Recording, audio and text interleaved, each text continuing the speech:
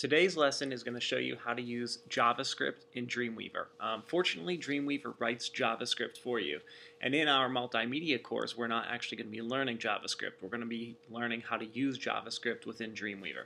So what is JavaScript on a web page? Well, for instance, when I click my link on my website for my blog, notice how a page pops up.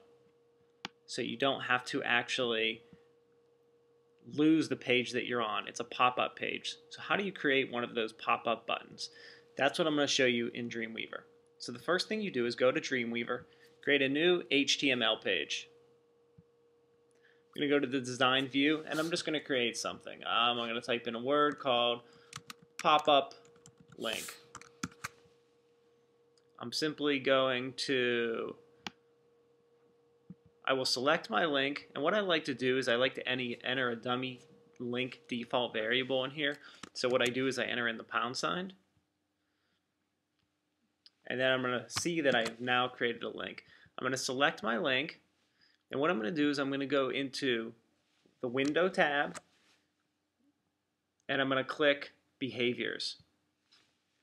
When I do that, you're going to notice on the right-hand side of the screen something called behaviors. These behaviors are JavaScript functions. When I click the plus sign, I'm going to notice that I can do many different things. For instance, I can check to see if there's a plugin. So if I wanted to check a plugin, I could click this link and I could actually check if there is a Flash plugin. Basically, when somebody comes to my website, is there a Flash? Do they have the Flash plugin on their computer? If not, if found, go to this page where the Flash will play. Otherwise, go to this page where it won't, which would be a regular HTML page. These are all JavaScript functions. There are only a few of them here, and you can actually get a lot of them for free from Adobe by clicking Get More Behaviors. Today, I'm going to show you how to create the Open Browser window. So I'm going to click Open Browser Window. A page is going to pop up.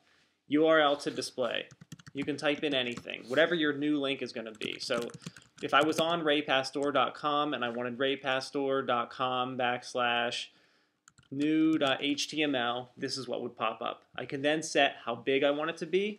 So we talked about this in class, usually like 1024 by 768 is the common height and width. Then I can say, do I want them to have a navigation bar, a menu bar? Do I want them to be able to scroll?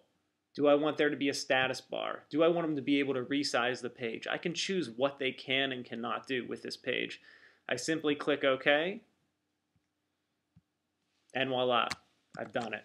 If we go in and take a look at the code, we now see in our heading tag, we have something called a script. This is a JavaScript. Basically what it's doing is it's opening a window. And then if we look into our body tag, look at our link now. We have an on-click, open browser window, new, and it gives specific options about what it's going to do. And that's how you use JavaScript within Dreamweaver, guys. Very simple to do. Very nice feature. You don't even have to know JavaScript whatsoever. Dreamweaver does it all for you. So this is how you do it.